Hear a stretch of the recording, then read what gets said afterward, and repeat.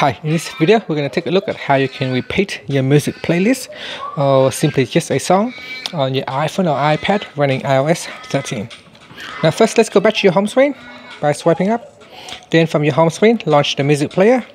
In the music player go to the playlist that you wish to repeat. So here I'm going to tap on this playlist. Then what you want to do is tap on the songs that you're playing, and here you want to open up the playlist.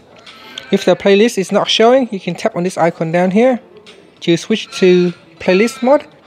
And in here at the top you can see there is a repeat icon right here. Now you can tap on that to turn on repeat. Now when you see this icon, it means the repeat applies to the whole playlist. So whenever the playlist finish, come down to the last song, it will repeat back to the first song. Now if you tap on this one again, you can see there is a 1 on the playlist icon, on the repeat icon. This is indicating that it will repeat the current song that you're playing. So let's say this song here, after it finishes, it will replay again.